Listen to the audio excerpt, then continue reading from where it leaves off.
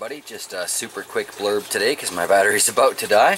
But I thought I'd show you how this year's compost heater is working out. It was built a little bit differently than last year. I actually put some thought into it, put a little research into it.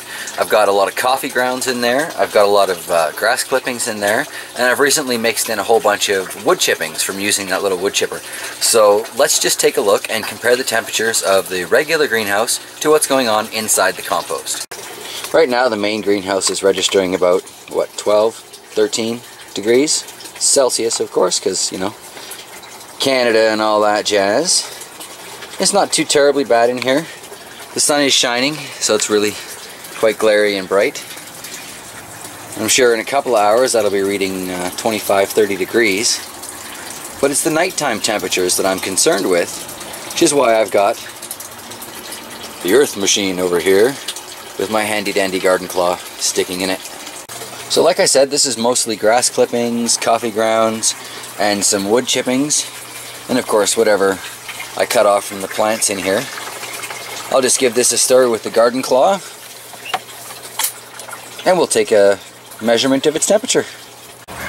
So we picked up this compost thermometer on sale. It was like $5 or $10 or something like that. You can pick them up at Amazon pretty easy.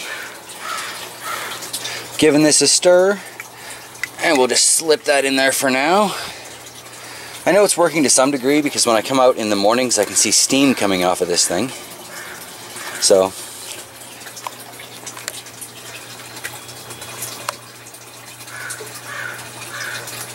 we'll just give that a couple of seconds to register the temperature and we'll check back on it.